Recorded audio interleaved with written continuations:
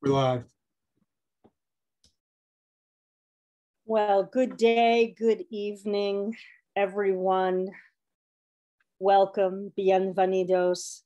You are here today on Cultivating Voices live poetry for our Juneteenth program featuring an anthology by editor, poet, and literary historian Kim Roberts, with featured guest poets reading from the anthology to celebrate this significant holiday in US history. We will talk a little bit about that history as part of the program. And I want to just say I'm so glad for all of us to be together. I'm Sandy Yannone. I'm your host and the author of Boats for Women for Salmon from Salmon Poetry. And I'm so grateful, those of you joining us, watching us live here on Zoom and on Facebook. I know everybody has access to lots of readings, and I really appreciate you in particular returning today for this quite unique edition of Cultivating Voices live poetry. Of course, the official date is June 19th, yesterday.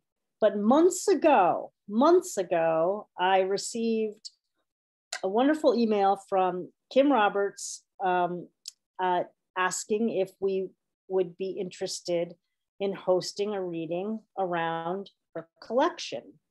And I said, yes, of course. I was quite taken by the idea of the book and suggested, and this was in February, how about we do something for Juneteenth? Thinking that there would be plenty of people who wouldn't know what Juneteenth was, and how could we bring that to our live, to some of the members of our live audience, because we have some folks internationally here that wouldn't know. We had no way of knowing, of course, that just the week before, earlier this week, we would be, that worldwide, we would be hearing about Juneteenth, because it would become a federal holiday in the United States. And I hope some of you were able to watch the signing of the bill by President Biden and Vice President Kamala Harris, and got to see Miss Opal Lee and see her amazing contributions to how she fought for years and years and years, as well as many people, to bring Juneteenth to having the stature of a federal holiday, which I hope will become a national holiday, certainly soon down the line.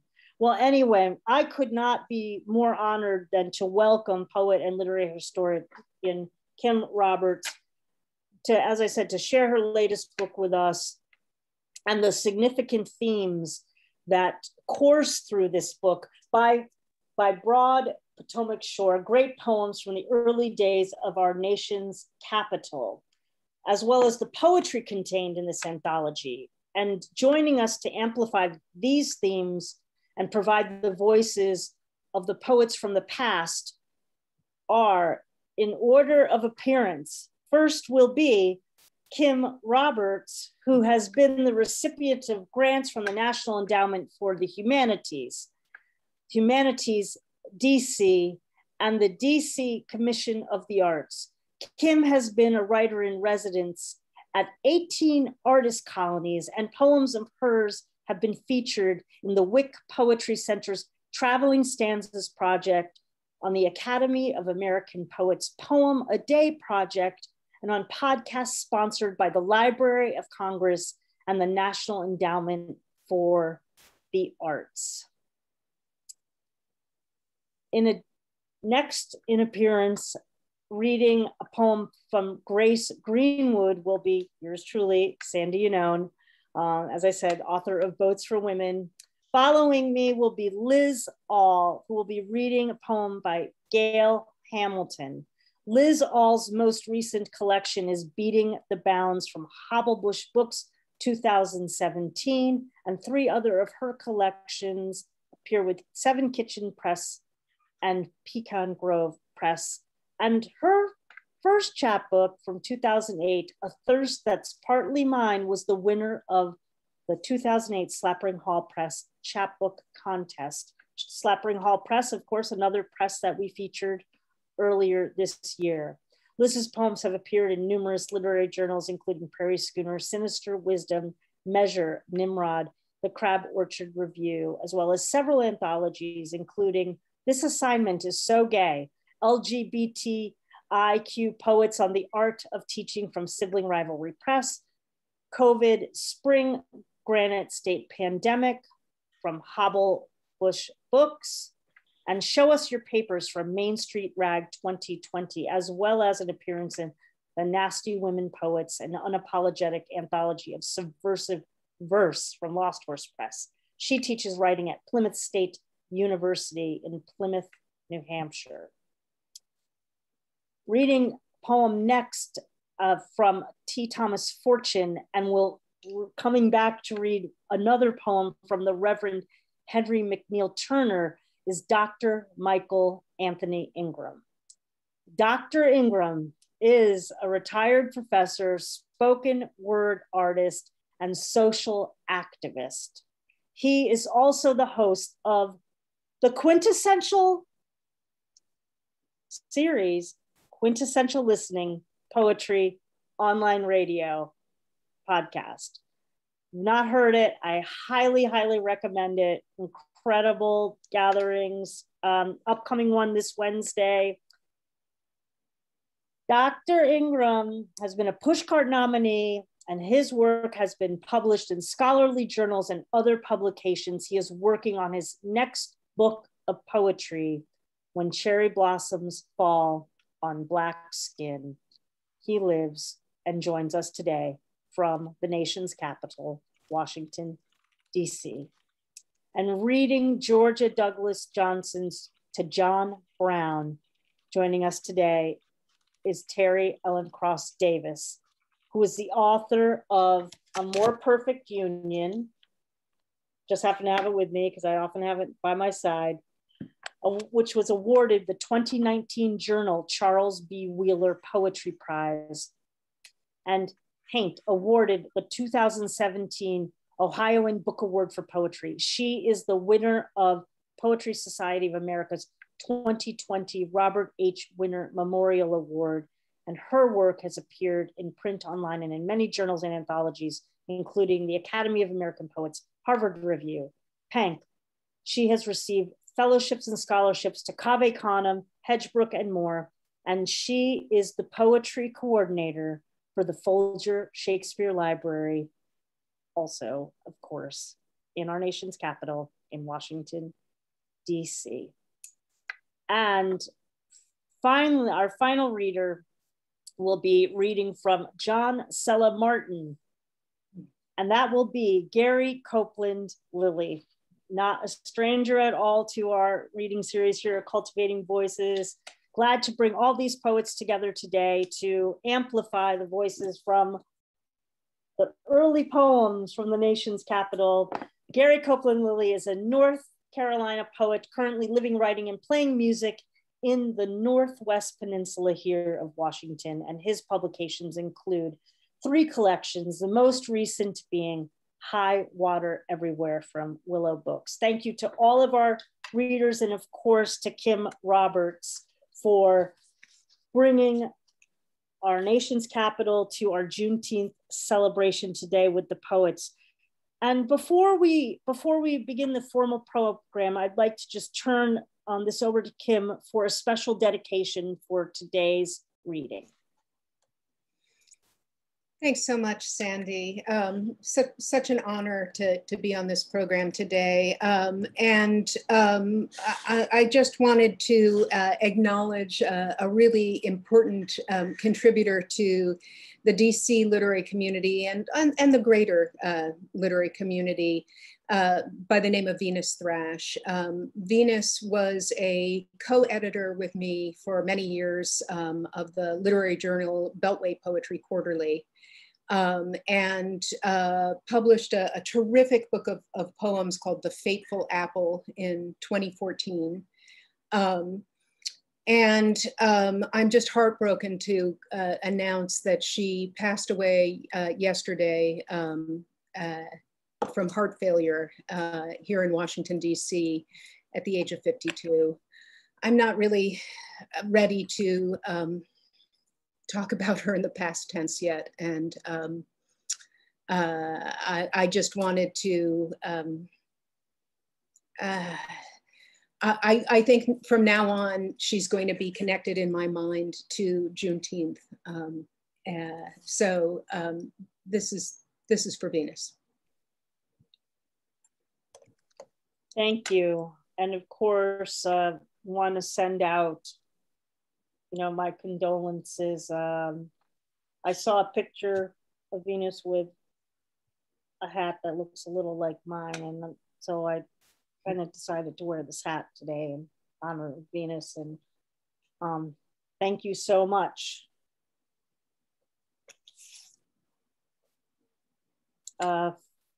Juneteenth, here we go. As I mentioned, when we decided to do the program today, we were already going to start with some background information. I was going to have Kim share some background information. I think even though the federal holiday has been announced during this week, and I hope that many of you have been learning and hearing about the history of Juneteenth. For those that may not, I'd like to begin today's program by just asking you, Kim, to tell us a little bit about the history of Juneteenth. Sure.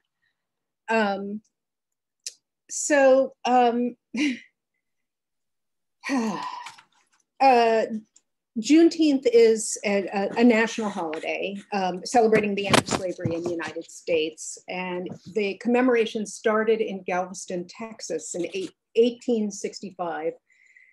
Over 2 years after President Abraham Lincoln enacted the Emancipation Proclamation, when US troops finally arrived to enforce the legal end of slavery in all parts of the nation. And over time, as the holiday has spread nationwide, it's taken on other historic associations. In 1968, Juneteenth gained resurgence as a civil rights holiday with its convergence with the Poor People's March to Washington, DC. In 1980, Juneteenth became an official state holiday in Texas. Beginning in 1991, the Smithsonian Institution, also in Washington, DC, has sponsored annual Juneteenth activities. And then, of course, as of last week, Congress voted to make it a federal holiday. Juneteenth is traditionally celebrated with cookouts, parades, voter registration drives, and the public reading of the Emancipation Proclamation. And many jurisdictions also sponsor lectures, exhibits, other opportunities for continued learning about the themes of the holiday, which are connected to African-American culture and history. They include the history of slavery and abolitionism, learning about revolt and activism past and present, and modern civil rights efforts, which we're going to talk a little bit more about too, including the push for reparations and DC statehood.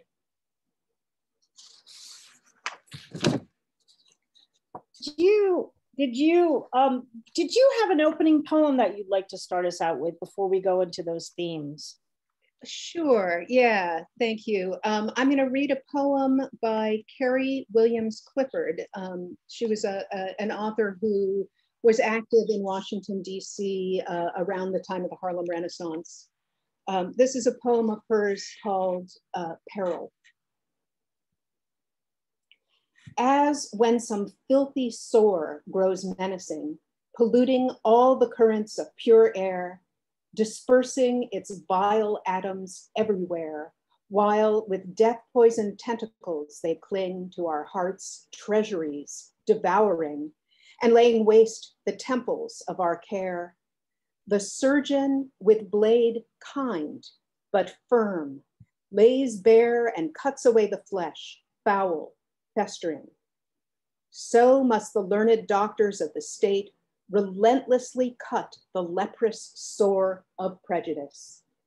Else will they find too late its rank corruption eating through the core of human brotherhood. Grim germs of hate, raising our kingdom with titanic roar. That's Carrie Williams Clifford, an author that I wish was better known. Yeah, thanks for that opening poem. Kind of so many things, kind of the overture to the reading, including the themes of what we're going to be speaking about today and hearing poems that resonate with those themes.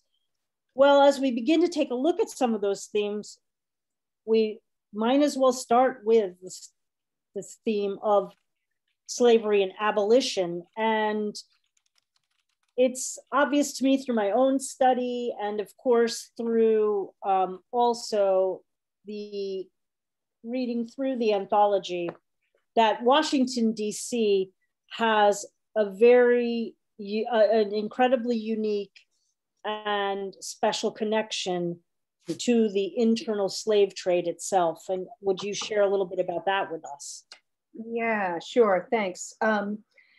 So in 1808, the importation of slaves into the US was outlawed, but this did not mean the end of slave trading by any means.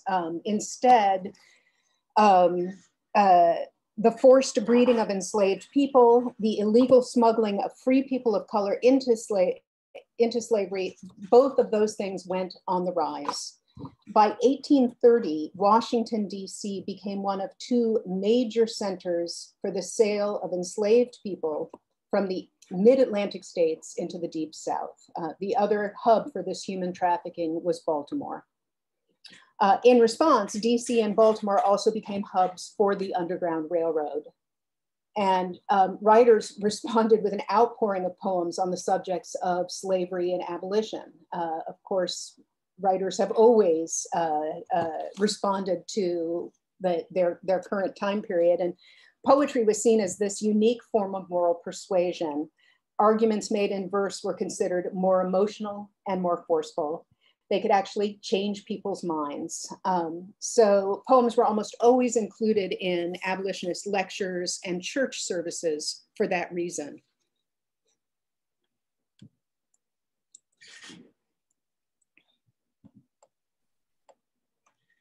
This is the poem, The Leap from the Long Bridge,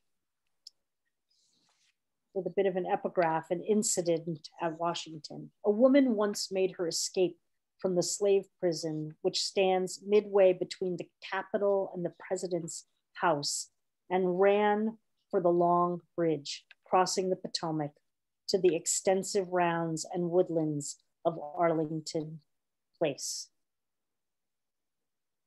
No rest for the wretched, the long day is past, and night on you prison descendeth at last. Now lock up and both. Ha, jailer, look here.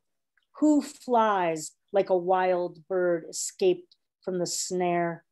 A woman, a slave, up, out in pursuit, while linger some gleams of the day. Ho, rally thy hunters with hallow and shout to chase down the game. And away, a bold race for freedom.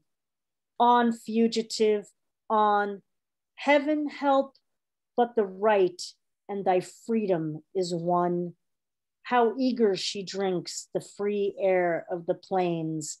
Every limb, every nerve, every fiber she strains. From Columbia's glorious capital, Columbia's daughter flees to the sanctuary God hath given, the sheltering forest trees. Now she treads the long bridge, joyeth lighteth her eye. Beyond her, the dense wood and darkening sky. Wild hope thrill her breast as she neareth the shore. Oh, despair, there are men fast advancing before. Shame, shame on their manhood. They hear, they heed, they cry her flight to stay, and like demons form with their outstretched arms, they wait to seize their prey. She pauses, she turns. Ah, will she flee back? Like wolves, her pursuers howl loud on her track. She lifteth to heaven one look of despair. Her anguish breaks forth in one hurried prayer. Hark, her jailers yell like a bloodhound's bay. On the low night wind it sweeps. Now death or the chain. To the stream she turns and she leaps, oh God, she leaps. The dark and the cold yet merciful wave receives to its bosom the form of the slave. She raises earth's seams on her dim vision gleam, but she struggleth not with the strong rushing stream. And low are the death cries her woman's heart gives as she floats adown the river. Faint and more faint grows her drowning voice, and her cries have ceased forever. Now back, jailer, back to thy dungeons again, to swing the red lash and rivet the chain. The form thou wouldest fetter, a valueless clod, the soul thou wouldest barter, returned to her God. She lifts in her his light her unmanacled hands. She flees through the darkness no more. To freedom she leaped through drowning and death, and her sorrow and bondage are o'er.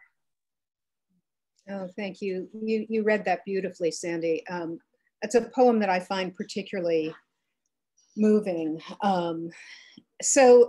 Grace Greenwood was the pen name of an author by the name of Sarah Clark Lippincott. She lived in DC from 1850 to 1852 and worked as a governess for the leading white abolitionist family in Washington at that time, Gamaliel and Margaret Bailey. Gamaliel Bailey was the editor of a newspaper called The National Era, which is famous to most people now as being the first place where, oh good Lord, the famous novel that Lincoln said, "Little lady, you've started the Civil War," is called "It Just Flew Out of My Mind." Do you know what I'm talking about? Someone help me out here. Oh, for goodness sake. It'll come to me. As my friend Linda says, do you need to know now or will 10 minutes from now do? The novel Uncle Tom's Cabin was first serialized in the New Era. It took me that long to get through. What the Baileys generally did was they took talented younger women into their household, and they, yes, they were governesses to their many children, but they also were mentors to these young women as they started careers as journalists, as radical journalists. So Grace Greenwood is one of those people who got her start in the household of the Baileys, writing for the National Era. But she became a very successful journalist. She was the editor for the most popular women's magazine of her time, Godey's Lady Book, and a correspondent for the New York Times. And the poem that Sandy just read so beautifully references the Long Bridge. And that was a wooden toll bridge spanning the Potomac River. So it was literally the bridge between North and South. It went between Washington, D.C. and Arlington, Virginia. The bridge opened in 1809. Union troops occupied it during the Civil War, and a bridge still exists to that day on that site. That's now, for those of you who know D.C., that's the 14th Street Bridge. And I think, you know, in particular, some of those lines, now back, jailer, back to thy dungeons again, to swing the red lash and rivet the chain, that idea of the blood being so much a part of the lash. And the fact that this woman who had been in one of these slave jails would prefer death to return back to the jail is very telling. There were a series of slave pens located just south of the National Mall, all throughout the decades prior to the Civil War. That neighborhood was selected because of its proximity to the Potomac River, where there were these wharves where slaves could be loaded and unloaded, and the slave markets that were right there on Pennsylvania Avenue, just downtown Washington, D.C. And coffles of chained slaves passed the US Capitol daily, which was a fact that was discussed widely in Northern newspapers.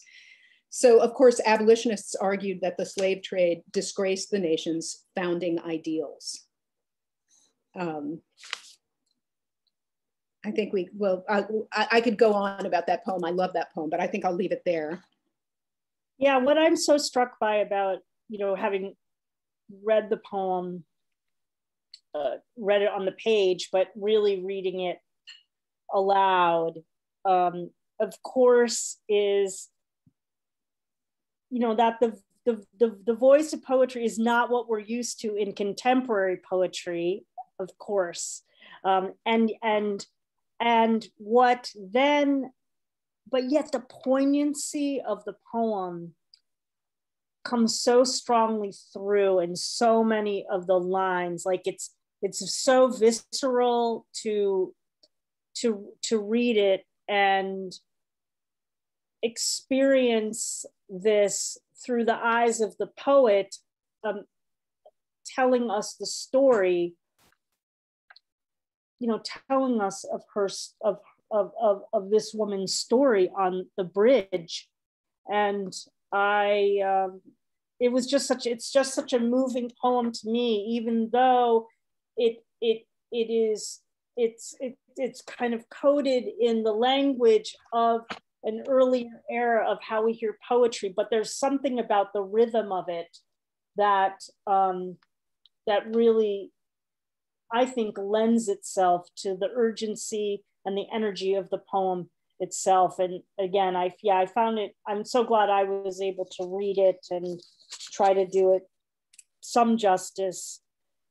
And that ecstatic leap, I mean, in some ways at the end, what a way to, of course, end the poem.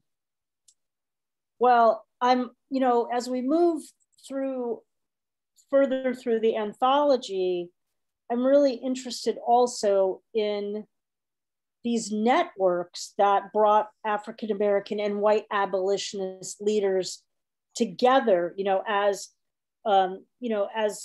Grace Greenwood was this white abolitionist, but wanting to do her work to support the movement. And I would love to hear a little bit more about these networks that formed in the Capitol. Yeah, as I mentioned, the Bailey's home was certainly one of the places where those networks occurred, and we have anecdotal evidence that it was also a stop on the Underground Railroad. DC developed what is one of the strongest networks of African American and white abolitionists in the nation, and in response to that growing internal slave trade.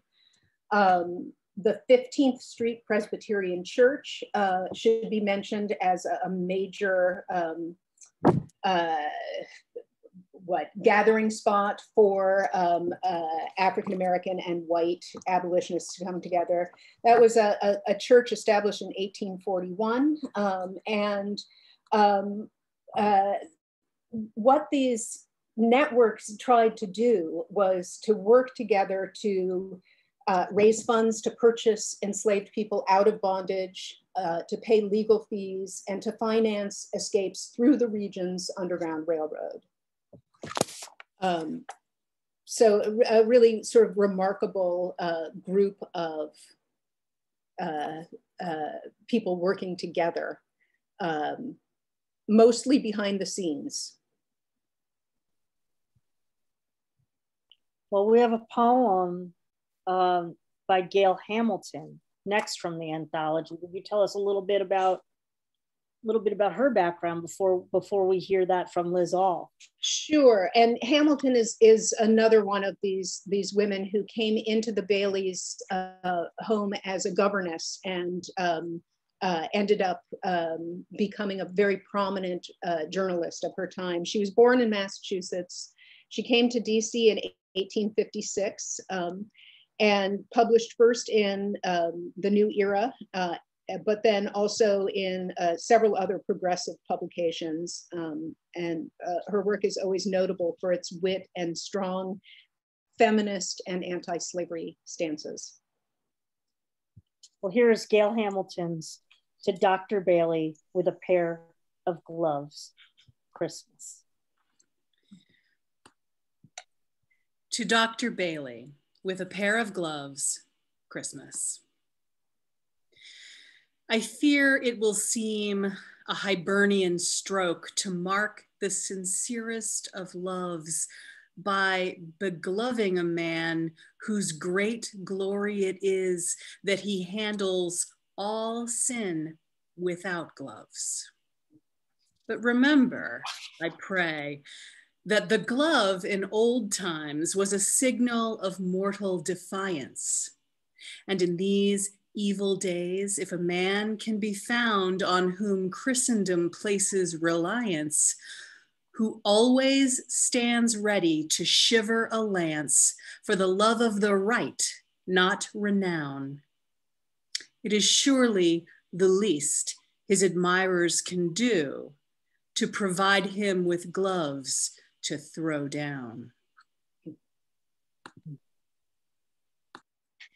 Oh, thanks so much, Liz. That was beautifully read. You know, what I really appreciate about that poem, I really was thinking about this as, I'm going to use Michael Anthony Ingram's language, really a quintessential political poem of the time, of that time, and that if I think about, you know, what are the politics of poetry now, that poem has all the elements of it, in addition to what I just think is some extraordinary language as well. But I was so struck by that in this poem.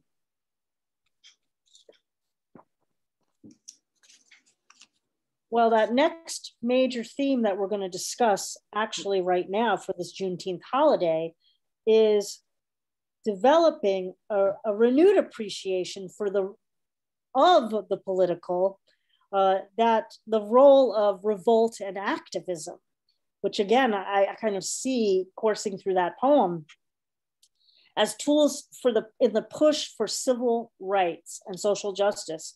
So I'd like to have us turn to that, to that theme right now, Kim. In the decades leading up to the Civil War, it was a time when slaves' escapes, rebellions were covered widely in the newspapers, as you've mentioned, and Can you talk a little bit about what is, again, one of the most well-known, that is Nat Turner's Rebellion, and how that affected lawmakers in the District of Columbia? Yeah, so Nat Turner led a rebellion of enslaved Virginians in Southampton County in the southern part of the state in August of 1831. Nat Turner was literate, a deeply religious lay minister, and from all accounts, a charismatic and natural leader.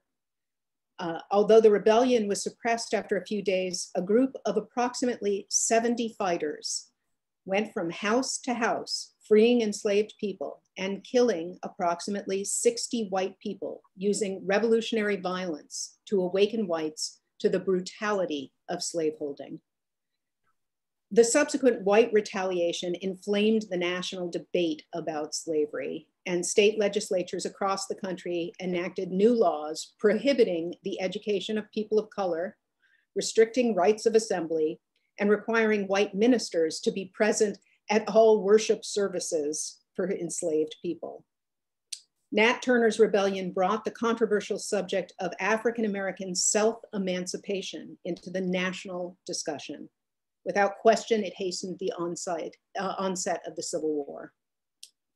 So there's this terrific poem that I love in the anthology by T. Thomas Fortune that memorializes Nat Turner. Just a few words by way of introduction. T. Thomas Fortune, another name that I wish all Americans knew. He would become best known as the editor of the New York Age, the leading African-American newspaper in the US from the 1880s to the early 1900s. But he got his start in Washington, DC, attending Howard University, although never graduating, and taking his first job as a reporter at the People's Advocate newspaper.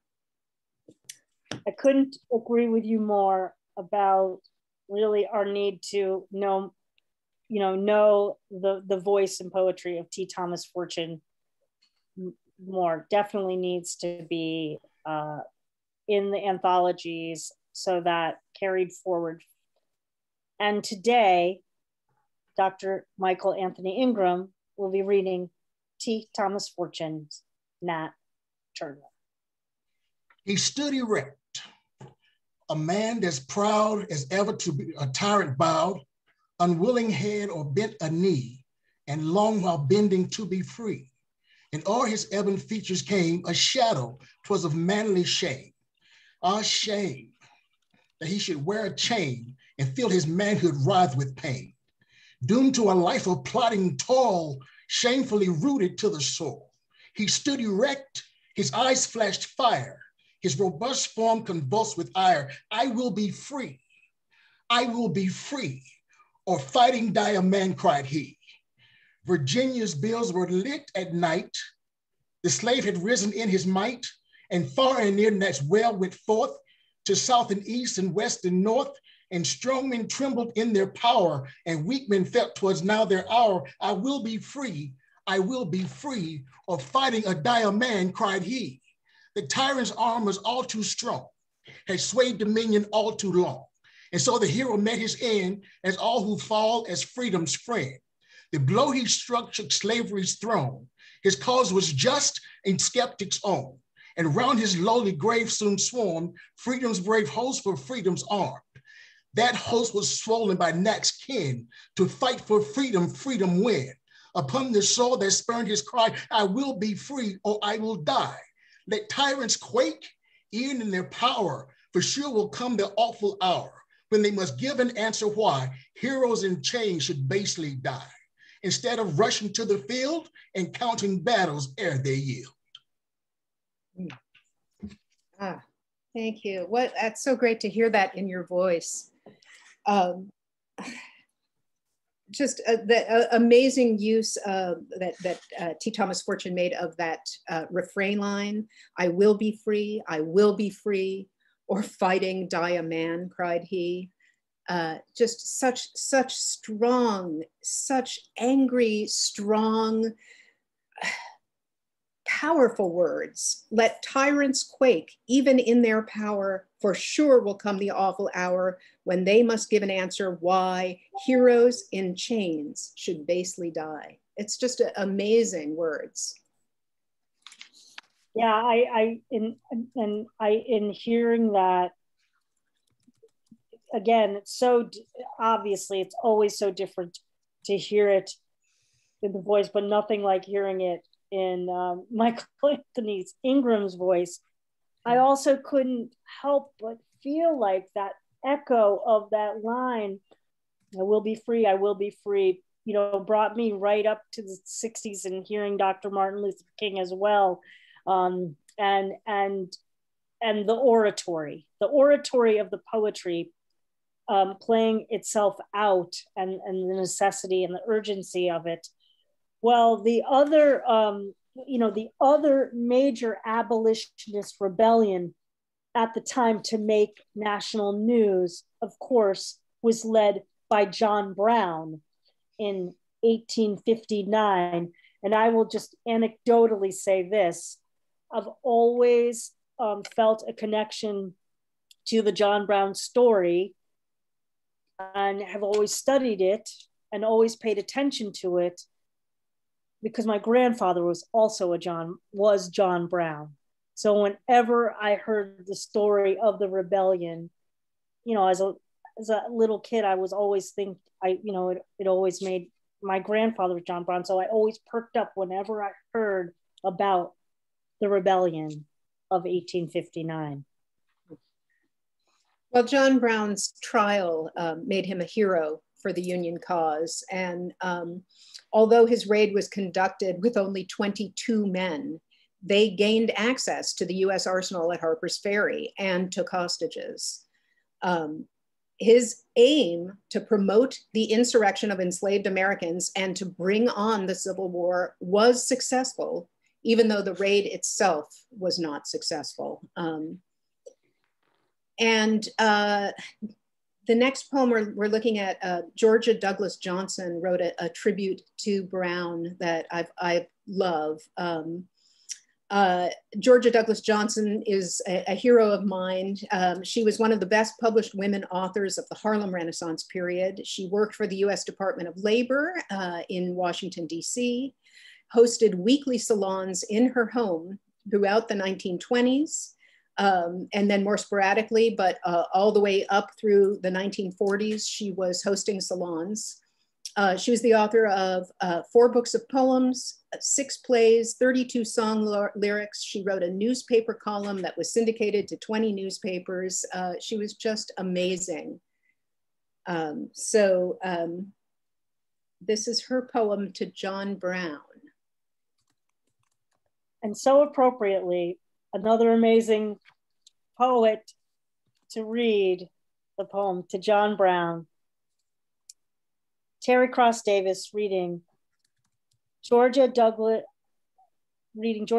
Johnson's to John Brown. To John Brown. We lift a song to you across the day, which bears through travailing the seed you spread in terror's morning, flung with fingers red, in blood of tyrants who debarred the way to freedom's dawning. Hearken to the lay, chanted by dusky millions, soft and mellow-keyed, in minor measure, martyr of the freed, a song of memory across the day. Truth cannot perish, though the earth erase the royal signals, leaving not a trace, and time still burgeoneth the fertile seed, though he is crucified who wrought the deed. Oh, Alleghenies, fold him to your breasts until the judgment sentinel his rest. Thank you, Terri. I too love that poem. I mean, first of all, you just chose beautiful poems. And of course, we have amazing people reading them today. Thank you, Terri. Well, let's move on to talk about what is always an important aspect of the conversation around historical trauma, which is the theme, the third theme in our conversation here for the Juneteenth holiday, about how we look at the history of civil rights activism and use it as this launching point to advocate and discuss reparations, and also knowing that in the Chicago area earlier this year, there was again a borough that did vote for reparations, and so this has been a long-standing issue and continues to be. Right. So I want to read from another source wiser than I. According to an article by Nicole Hannah-Jones published in June of last year in the New York Times Magazine, today, Black Americans remain the most segregated group of people in America and are 5 times as likely to live in high poverty neighborhoods as white Americans. Not even high earnings inoculate Black people against racialized disadvantage. Black families earning $75,000 or more a year live $75,000 or more a year live in poorer white neighborhoods than white Americans earning less than $40,000 a year. The average Black family with children holds just 1 cent of wealth for every dollar that the average white family with children holds. And then the author reminds us, slavery and the 100-year period of racial apartheid and racial terrorism known as Jim Crow were, above all else, systems of economic exploitation. This shouldn't be controversial. It's not enough to simply pass laws ending discrimination or pass laws making new federal holidays. The government needs to make cash payments to any American who can prove descent from an enslaved person. Our government has a history of helping white Americans own land through such programs as the Homestead Act, when the government gave away 246 million acres in 160-acre tracts to white Americans.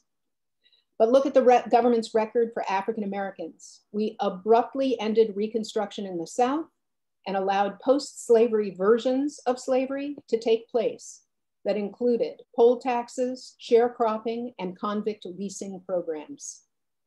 African Americans were denied the opportunities to accumulate wealth through 9 decades of lynching, denied entry into union jobs, and by redlining, a program which began with the New Deal that resulted in making houses located in traditionally Black neighborhoods uninsurable. From 1934 to 1962, 98% of FHA loans went to white Americans. If our government can systematically build a white middle class, they can do the same for an African American middle class. Representative John Conyers of Michigan and Sheila Jackson Lee of Texas have been trying for 3 decades to pass H.R. 40, a bill to study the issue of reparations, just to study the issue, and it still has never made it out of committee. This time is long past for a national reckoning with our history of slavery.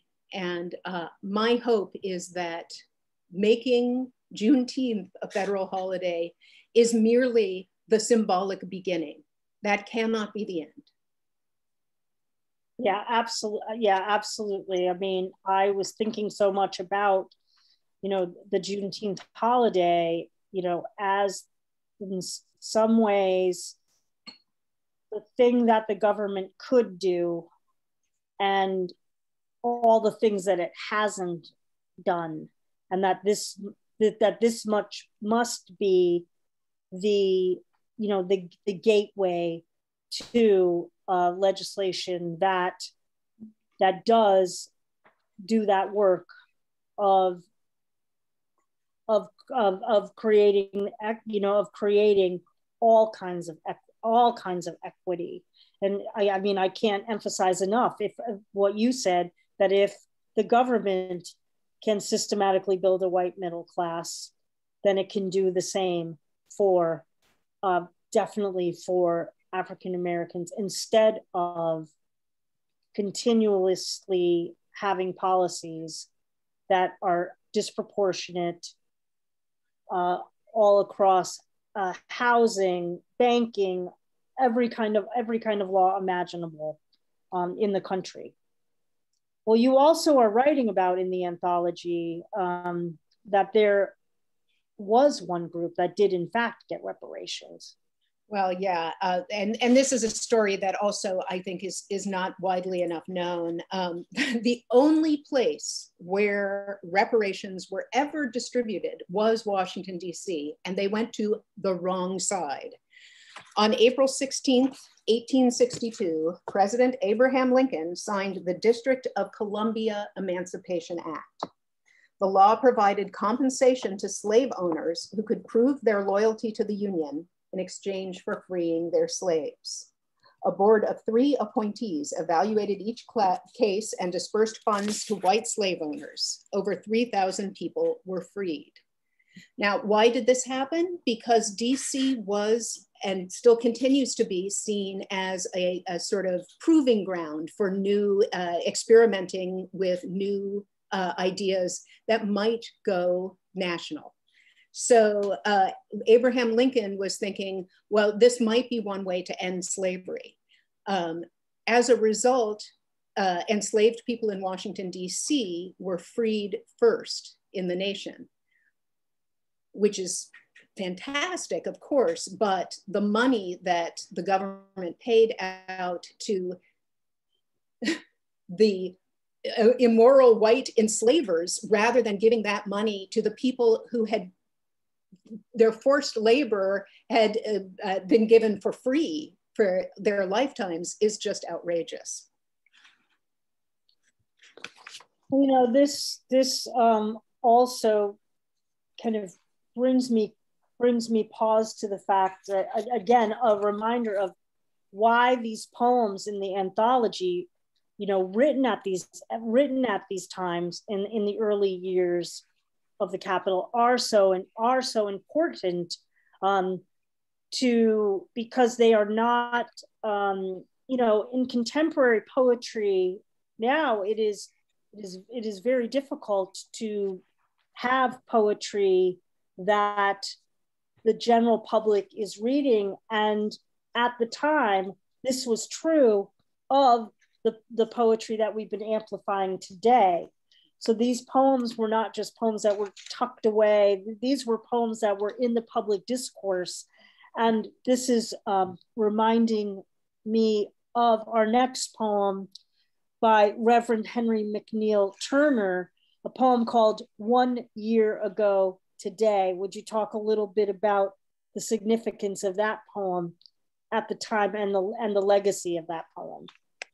Yeah, so this is a poem that was read April 16th, 1863 at the 15th Street Presbyterian Church. And it was reprinted in another abolitionist newspaper, The Liberator.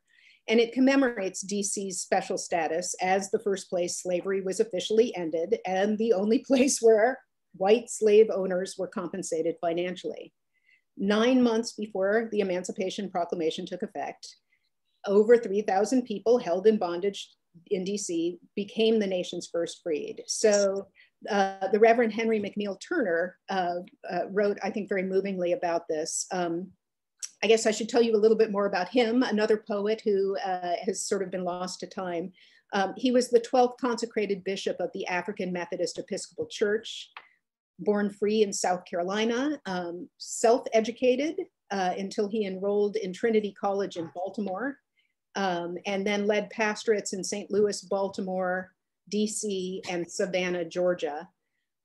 He was appointed by President Abraham Lincoln to serve as the first African-American chaplain to the US colored troops during the Civil War.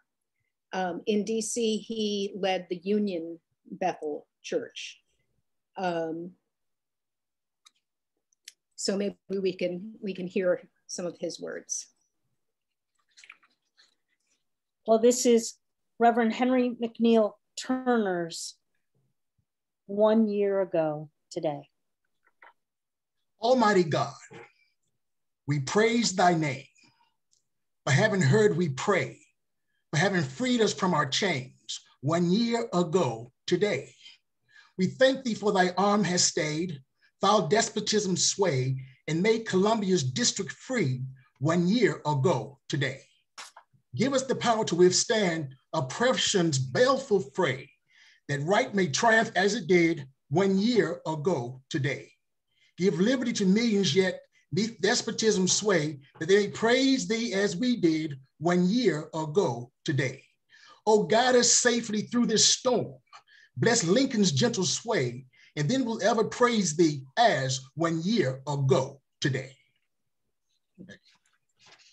Again, I love that refrain, which would have made the poem more memorable, more easy to memorize. The poem could then be easily put to music, which it was. Certainly the formerly enslaved residents of DC felt that they had a particular destiny, because as first freed, they needed to show that they were able to be self-sustaining after the end of slavery. And so there's great pride among descendants of those first freed in DC. And you could really, really hear that in the voice of the poem, you know, the way that rung through the poem, through that refrain, particularly in the way that that Michael shared the poem, just so so moving, so absolutely moving. Well, that you know, that kind of need to echo that theme of kind of, you know, honoring that leads me to think also about the movement, in addition, for DC statehood, the connection that can be made between reparations and then historically, how does that connect to that idea of DC itself becoming a state? Thank you. Yeah, I appreciate the opportunity to do a little advocating here. Since 1801, the US Constitution has mandated that Congress holds exclusive legislation over a government district, but they never took into account the rights of the residents living in that district. The law has changed several times since the city's founding in 1800, allowing for limited voting rights, but here's where we stand now. DC residents can vote for city council members and a mayor, but we have no voting representatives in Congress. And almost more importantly, Congress controls our budget. So all city legislation must get congressional approval, which is never a given. The latest census shows that the city of Washington, DC has a larger population than 2 states, Vermont and Wyoming. But we have no voting representative in Congress, the very definition of taxation without representation. Each time the issue of expanding voting rights has come up in the city's history, racism has been the excuse to keep citizens from gaining a vote. In 1890, Senator John Morgan of Alabama stated it most clearly.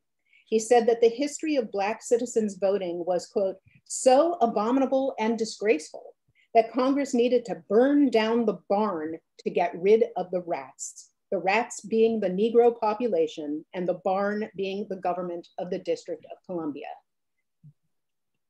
In January 2021, DC's esteemed non-voting delegate to the House, the Honorable Eleanor Holmes Norton, introduced H.R. 51, the Washington, D.C. Admission Act, to make D.C. a state. The measure passed the House. It is not expected to pass in the Senate. This is the second year in a row this has happened. Under the proposed legislation, the federal district would shrink to a 2 square mile enclave, including the US Capitol and the White House. The rest of the city, the residential and commercial areas, would become the state of Washington Douglas Commonwealth, named to honor former DC resident Frederick Douglass. DC residents pay more in taxes than residents in 22 states.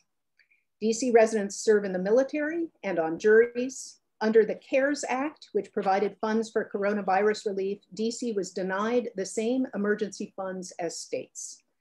But since our population is currently 47% African-American and always votes heavily Democratic, Republican senators believe that fixing the historic inequality and restoring equal citizenship to Capitol residents would mean ceding power nationally.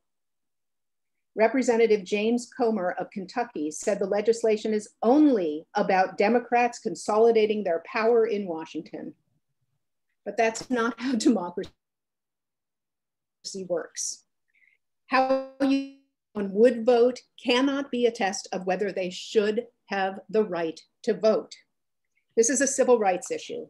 If DC became a state, it would have the largest proportion of African-American voters of any state in the nation.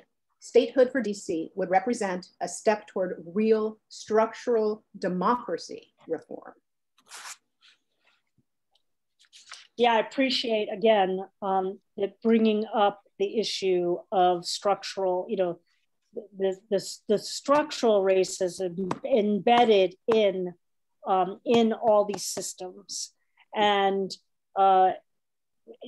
you and I had a conversation before we put this program together. We know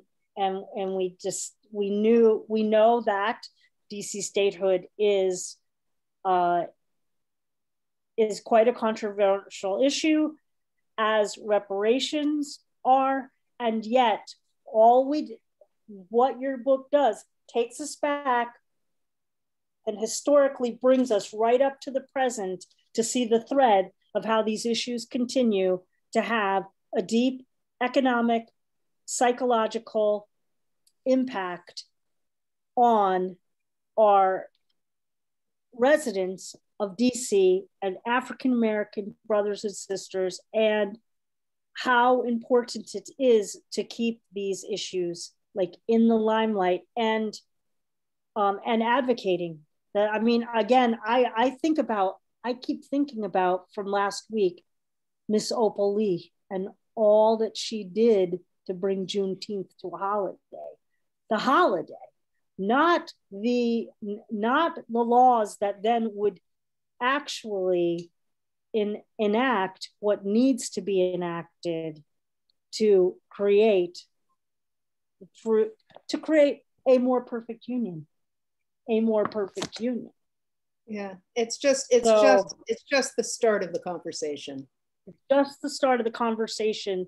And again, what I so appreciate is your book bringing the poetry from the past to show how absolutely pertinent it is to our present conversation. And so I'd love to have you tell us a little bit about the next poem that we'll hear. And it's again, such a visceral, powerful poem that I could hear anytime. And again, I'm not just thinking of these poems as historical, I'm thinking of them as absolutely necessary in the present. And this is a poem by the Reverend John Sella Martin. This is the final poem that I wanted to present, and you'll soon see why. John Sella Martin escaped slavery in Alabama in 1856 and made his way to Boston, where he became a minister and a celebrated orator. He moved to Washington, D.C. in 1869, where he was the well-loved pastor of the 15th Street Presbyterian Church, one of the leading abolitionist churches in the nation, one that I've mentioned earlier.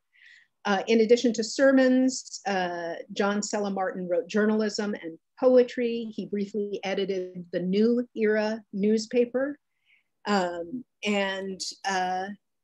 This is his poem, The Sentinel of Freedom.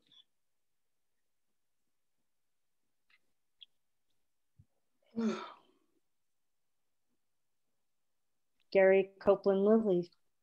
Sentinel of Freedom. Watchman, what of the night? The storm has begun, the thunders are pealing, the lightnings of truth, like the stern, flashing eye of justice that sleeps now, of vengeance unfeeling, are bursting from clouds in their conflict on high. The winds of discussion, like the plowshares of terror, sink deep beneath the surface of slavery's Dead Sea. And the monsters of crime on the billows of error appear to the horrified gaze of the free. The weepings of mercy in showers are falling on slavery's grim altars to dampen their blaze. The deep tones of progress like trumpets are calling to red revolution, who fiercens his gaze. The earthquakes of interest are shaking with fury the groves and high places of tyranny's power. And molten free speech like lava will bury its temples and altars to rise nevermore. Now stern agitation, all sleepless and busy, throws open the floodgates of feeling's deep sea, and the swift rushing torrents make nations grow dizzy, and they leap over dams built to check their wild glee. The merciless whirlwinds of God's indignation are sweeping through earth's disenthral from their cave. And reason, all quenchless in bright conflagration, is melting the chains from the limbs of the slave. The champions of slavery in wild desperation are cutting their flesh as the all-potent charm, and pouring their blood as the needed libation to this wrath to appease and their terrors to calm. The truth-crushing genie of policy is waving his hand of corruption to silence the roar, and the great fish of mammon, his Jonas, are saving from watery destruction to die on the shore. The altars of bondage are blazing with fire. The slave in his chains is its grim sacrifice. The tones of the priest rise higher and higher, but his God now in conflict regards not his cries. The merchant in fear brings his gift to the altar. The statesman and the jurist bring laws all in vain. The demagogue's accents in doubt begins to falter, though union is sounded again and again. But all is in vain. The heavens grow thicker with portents of dread to oppression's weak soul. And almighty truth flashes brighter and quicker while terrific reason is in thunder's roll. The earthquake is shattering their prisons to pieces amid the eruptions of volcanic speech, while whirlwinds and torrents in fury increases, though tyrants alternately curse and beseech. And thus shall it be until freedom shall cover with an ocean of light our nation so dark, till justice and mercy united shall hover over man who is untrampled in liberty's ark. Then 'neath truth's great sunlight by conflict unfaded, and earth renovated by fire and flood, shall man in his majesty stand undergraded, the Lord of creation, the image of God. Thank you. Thank you so much, Gary Copeland, Lilley. Again, reading Sella Martin's The Sentinel of Freedom. Well, after hearing all these poems that you've curated for this collection, Kim, again, I continue to just be very moved by how the language carries forward to the present time. You know, even though some of the phrasing and some of the language might not be that familiar to the contemporary ear, but it is. It's still those syllables still ring through, and I wanted to ask you to talk a little bit about what it means to be a literary historian of Washington, D.C., as well as obviously a poet, and really hear what that truly means to you to carry this work forward in time. Well, I do, I am very much inspired by these voices from the past. And I agree with you that we build our literature on the shoulders of those who came before us.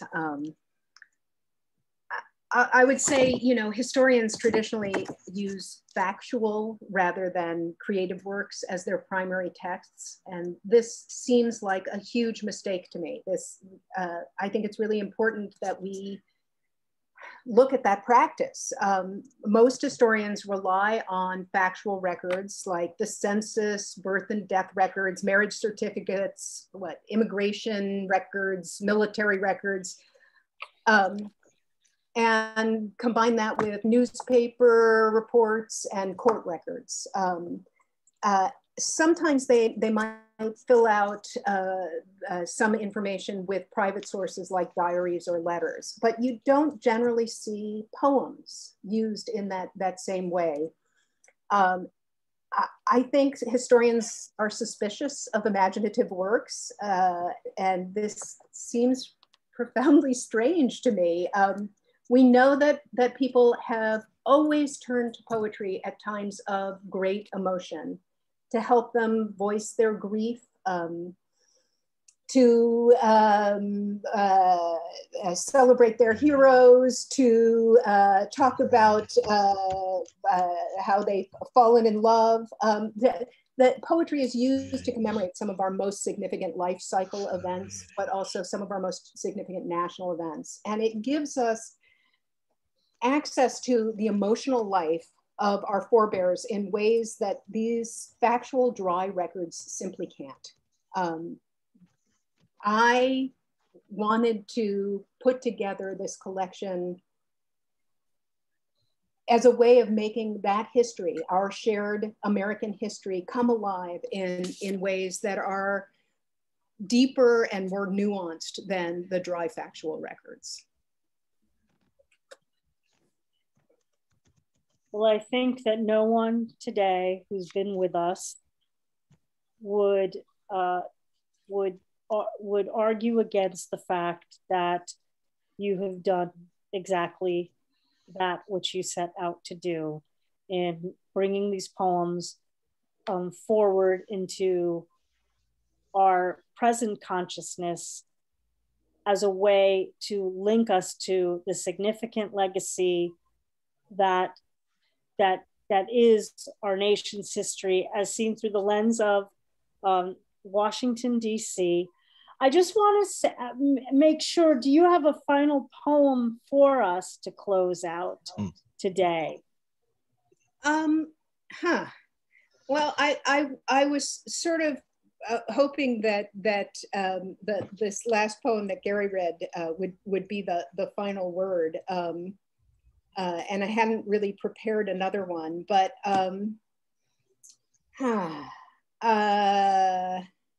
let me take a quick look at the book and say, I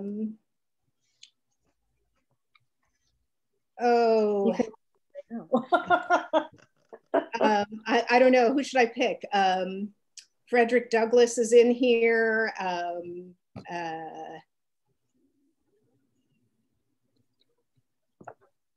Wow. Okay. How to pick just one? I'm gonna pick one by another Harlem Renaissance era writer who is not well known, who deserves to be better known.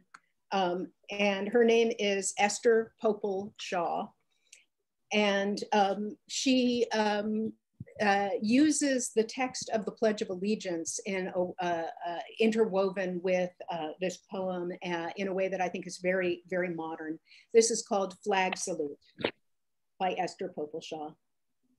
I pledge allegiance to the flag.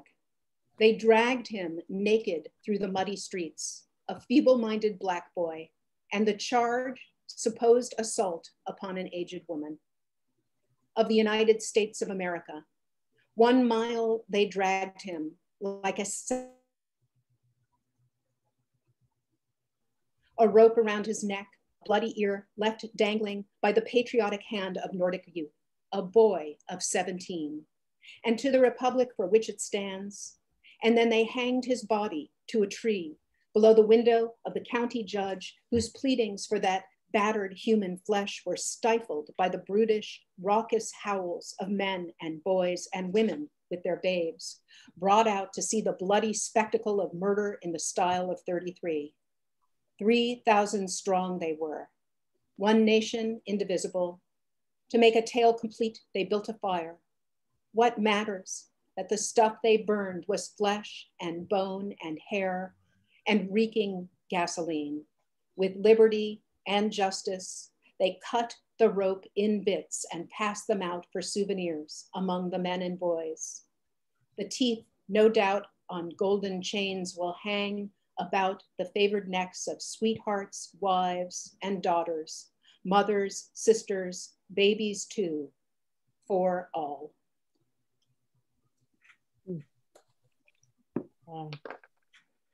Thank you, Kim Roberts, for ending us with Esther's poem today. And before I just make a few final remarks, I would just like to invite folks to unmute and show your gratitude for Kim Roberts, as well as our readers today. We heard from Liz Ahl, Michael Anthony Ingram, Terri Cross Davis, and Gary Lilley. Please unmute. Thank you so very much. Thank you so much. Thank you. Thank you. Thank you. Amazing program. Thank you. Yeah, fantastic, extraordinary. Keep teaching. I want again share with you, make today for our Juneteenth program. The book is the extraordinary anthology. And dare I remind you, it's not just about the history of DC. I mean, it is, but it is so much more than that. The book is by broad Potomac's shore, great poems from the early days of our nation's capital, edited by Kim Roberts from the University of Virginia Press. You have the link in the chat. I mean, here is a book that you want to have with you for every Juneteenth moving forward. For every Juneteenth moving forward. Because these poems continue, these poems we heard by Grace Greenwood, Gail Hamilton, and Thomas Fortune, and the Reverend Henry McNeal Turner, Georgia Johnson, and the Reverend John Sella Martin.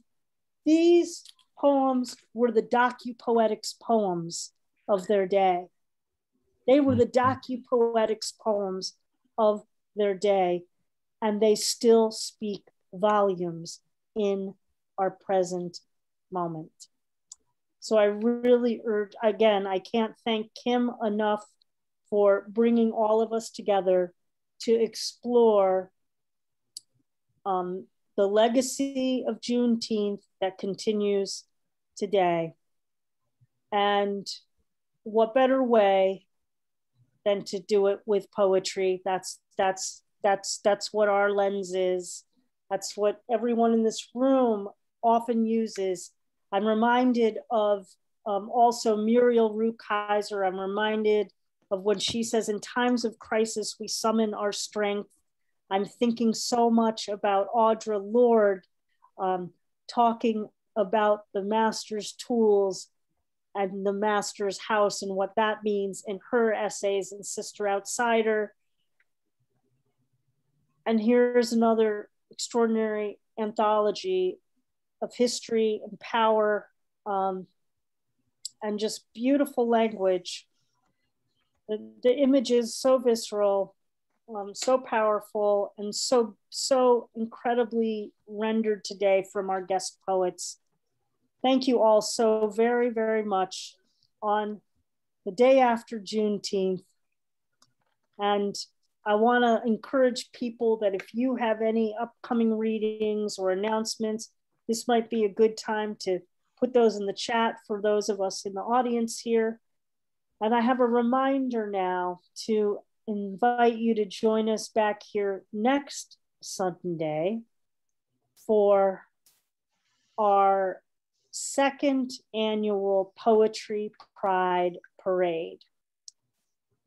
We will be featuring Mancho Alvarado, Kai Coggin, Charlie Dale, Ann Walsh Donnelly, Charles Flowers, Gustavo Hernandez, Karen Poppy, Minnie Bruce Pratt, Julie Marie Wade, Mark Ward, plus our live open mic with all of you. I hope you'll come back next week. You can always register for all of our readings on our event pages on Facebook to join us live here in Zoom or watch us live from our Facebook group page.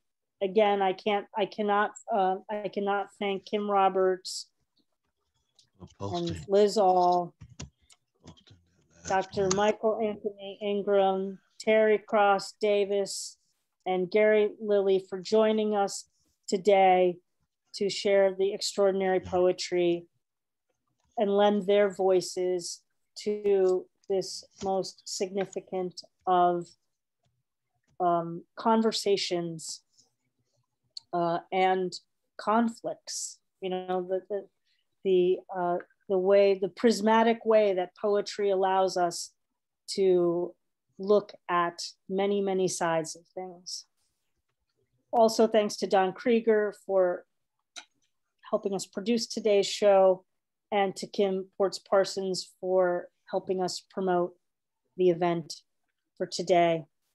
Our humanity, of course, depends on all of us, whatever race, creed, ethnicity we are, practicing and encouraging all of us to do our deep work and our deep listening of one another.